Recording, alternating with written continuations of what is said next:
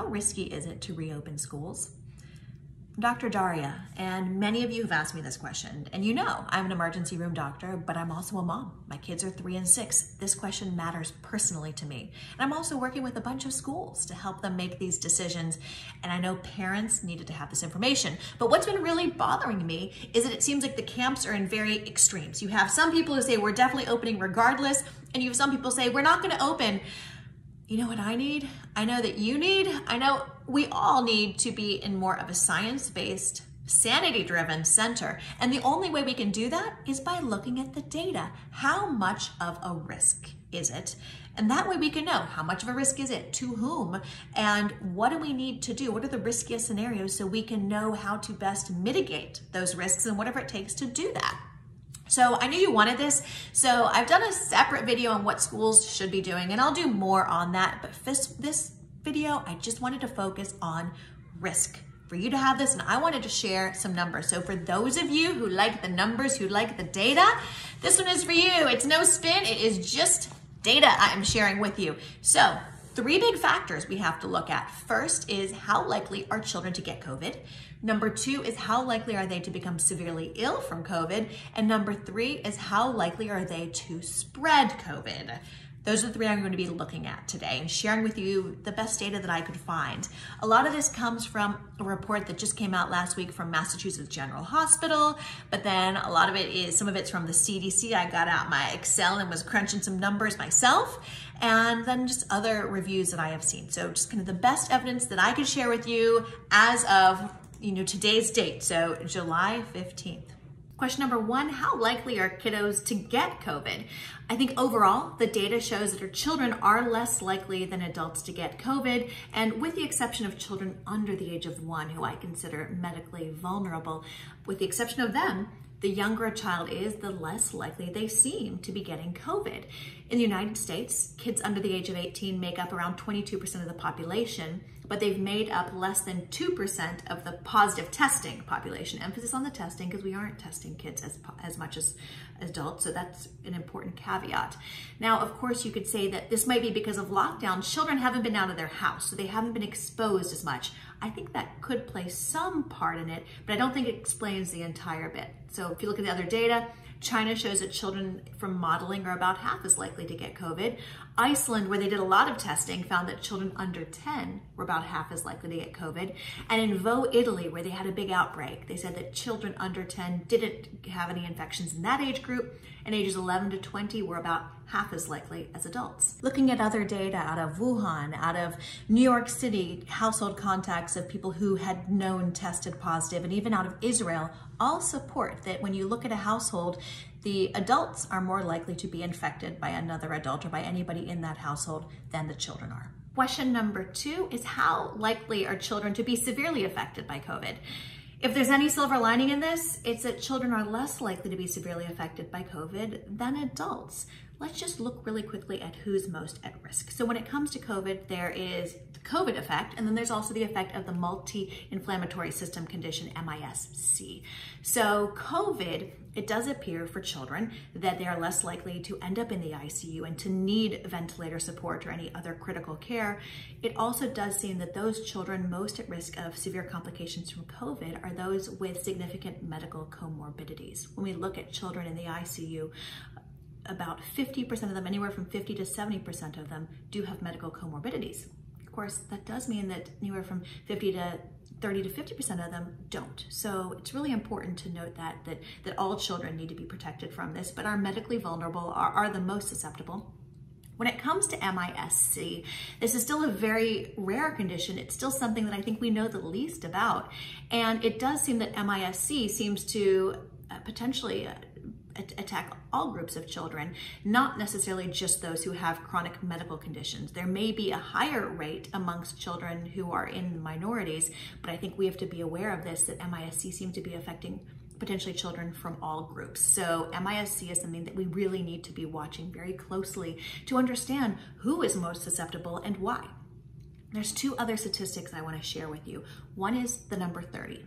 30 is a number of children under the age of 15 who have died in the United States from COVID since February 1st, as of July 8th, according to the CDC. Now, it appears that most of those children did have chronic medical conditions, but we don't have data on all of them, and 30 is not a zero number.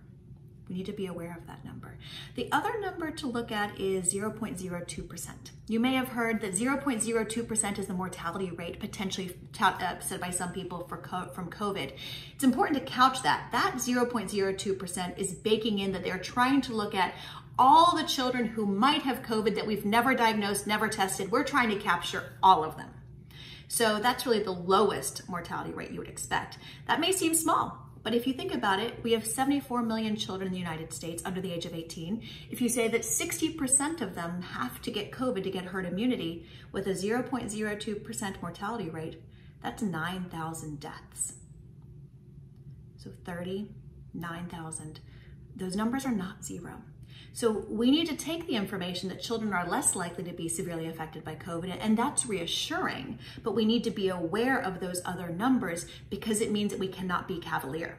And it means that we really need to take all the protective steps that we can to protect those children, not only those children that are medically vulnerable, but to protect all of our children so that we can decrease the rate of illness and avoid any needless infection and protect everybody.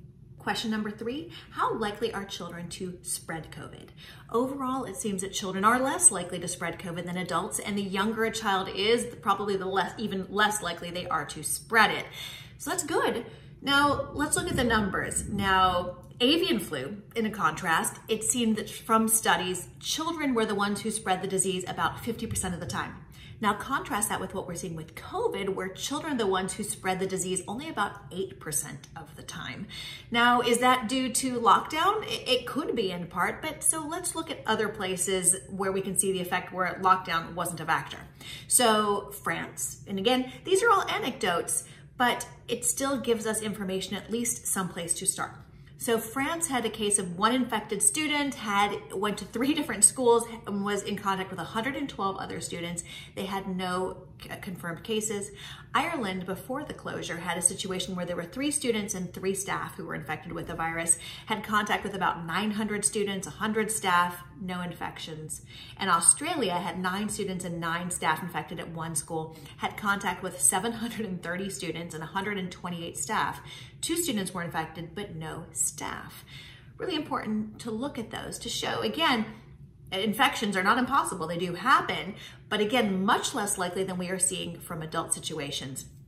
Let's look at the daycares, because I think this provides really interesting illustrations as well, because even though we've been in lockdown, a lot of essential worker parents have needed to have their children in childcare. So there's 2 good illustrations. There's a New York Department of Education that said that during this entire pandemic, they were taking care of 10,000 kids at about 170 different sites. Similarly, the Arizona YMCA said they had about 40,000 kids. Both of them said they had situations where there was one person who had a positive COVID result, but they quickly shut it down and they had no instances of outbreaks. Contrast that with what we're seeing from some of the daycares in Texas, where we're seeing at least 1,600 cases, and looking at that. So, of course, to put that in context, there are 12,000 daycare centers in Texas, and about 1,000 of them have had positive cases. So that's still less than 10%, but 1,600 cases, so it's still important to notice. And it looks like all the daycares in Texas, or many of them, were operating without strict rules for distancing and masking. So is the difference there just the lack of distancing and masking and other protective effects? I think we really need to know. It's hard to know, it's hard to get the data from Texas what's happening, but I think we can look at those as examples of perhaps what to do correctly, perhaps how not to do it. One last thing that was important, I thought, was some information out of Denmark, which said how at risk are teachers. They looked at teachers after being back at school for 10 weeks, and they found that their chances of turning positive or getting a positive test from COVID were about a quarter of what it is for somebody working in healthcare, and were more on par with people working in hotels and restaurants, places like that, which means that for teachers, the risk for them is not necessarily any higher than anybody else who's having to go to work and protect themselves accordingly. So really interesting information. Why are children less likely to spread the virus? We don't know for sure. I mean, anybody who has children knows that they go and they cough and they sneeze and they rub their boogers on themselves and they rub them on each other. I have a 3-year-old and he loves to come up to me, mommy, mommy, mommy, gets in my face, and he does one of 3 things. He either deliberately passes gas, he burps, or he does that cough where he goes, right in my face.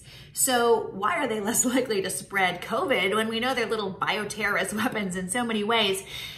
We don't know for sure. One is possibly that it seems that children may be less capable of making aerosols, which means they're less likely to be able to spray COVID in an aerosol form, which makes them less contagious. So there's your summary.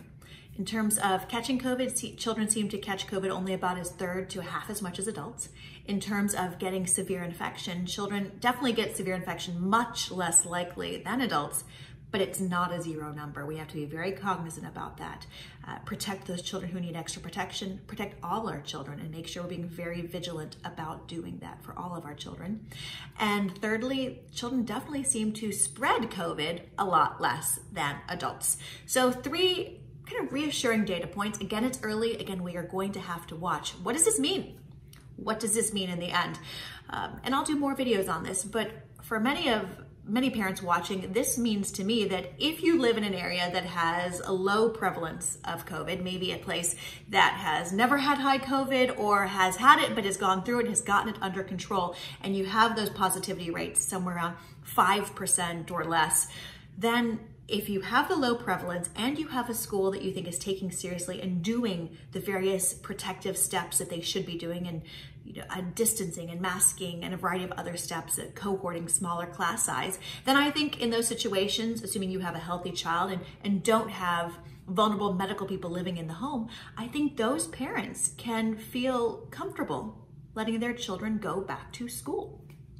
Now, if you don't have that situation, if you don't have a situation where prevalence is low and the school is doing the right protective effects, then I think we need to look at that. Because if the problem is that prevalence is too high, then we've got to clean up our communities. We have a few more weeks to do it, and this is imperative, because if we don't clean up our communities and our communities have rampant COVID, there's nothing that our schools can do to keep from having COVID come in, walk in through their doors.